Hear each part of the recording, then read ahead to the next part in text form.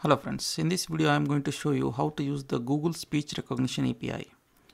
For this we will use the ready-made application given for us on this page. So at this URL you will find this page which will have the description about the API and the object we need to send to the server to get the audio recognized. So basically we need to send the data in JSON format and we need to send it to this particular URL, and the request which we make is a post request.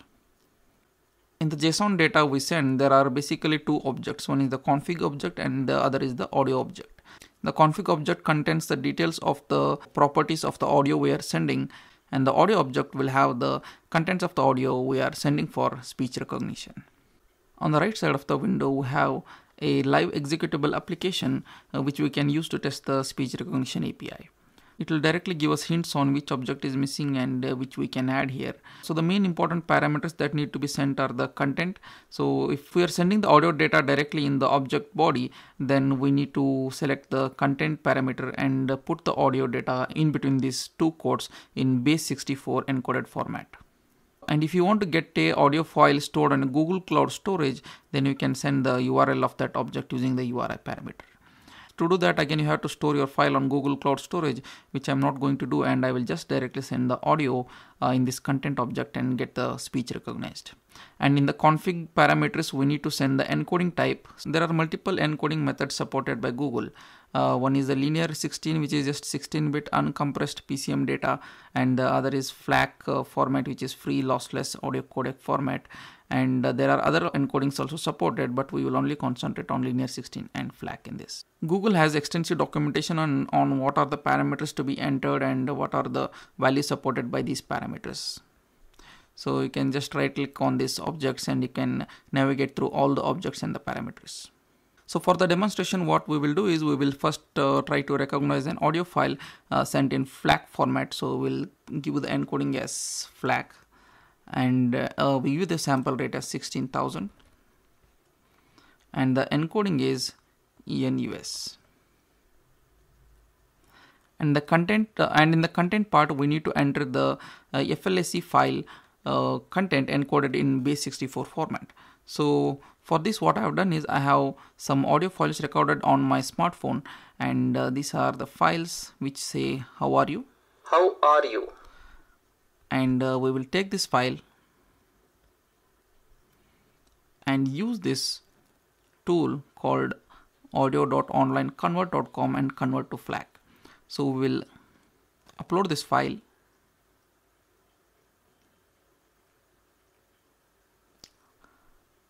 how are you, and we change the bit resolution to 16-bit, and we change the sample rate to 16 kilohertz and the audio channels to mono, and we say convert file.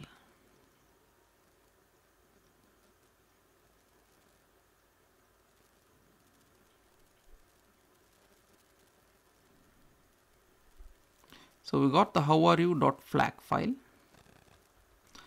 We will take it and paste it here. Now we cannot directly send the contents of this file because they are all in binary format. So we need to again base64 encode this file contents, and we can do that using this tool called as gift-of-speed.com/base64 encoder. So this tool just takes the binary data present in the file and converts it to base64 encoding. How are you.flac, and it will give us the contents. We just need to copy it and go to the speech recognition tool, paste between the double quotes,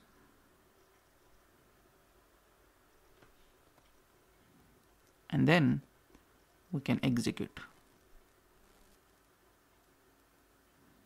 So the response is 200 OK, and the transcript or the result is how are you, and the confidence level is 0.98. So this is how we can get a audio content recognized by Google, and it can directly convert the audio content to text. So this is one of the files. Now let us try another file. Now instead of sending the data in FLAC format, I will send in linear 16 PCM format. Now to convert the audio file to linear 16 format, we can use the tool Audacity, and we will drag and drop this FLAC file which we got converted,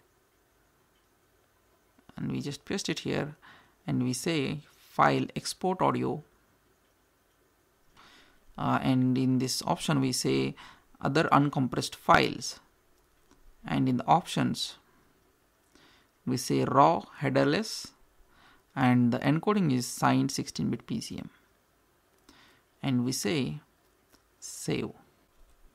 How are you, PCM?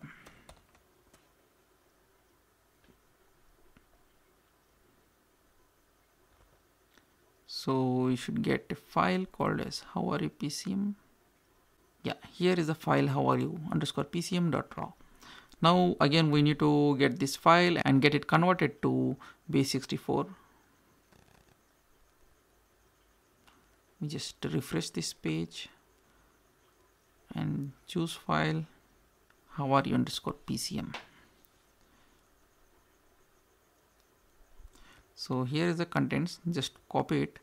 Because this is linear 16 encoded, or it's just PCM data, the size of the data will be more compared to other compression methods. So we take this and paste it here, and we go ahead and execute it.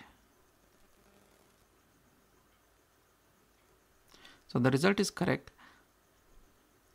Now similarly I have made other files here, which is welcome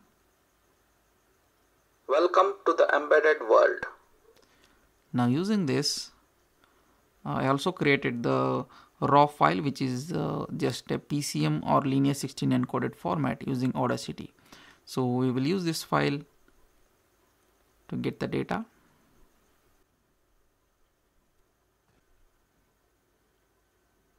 Okay, copy it, paste it between the double quotes, execute, and it says welcome to the embedded world. Now this is what we are doing using the ready-made application given by Google. Now suppose if you want to send raw HTTP requests, we can use the tool called Fiddler, and we just create a post request to the URL shown there. And when you're sending data from your own tools or different clients other than the Google page, we need to add this key. You can get the key from Google Developer Console, and then I am adding the key here also. It's not actually necessary. Now here we just need to copy this content, whatever is present here,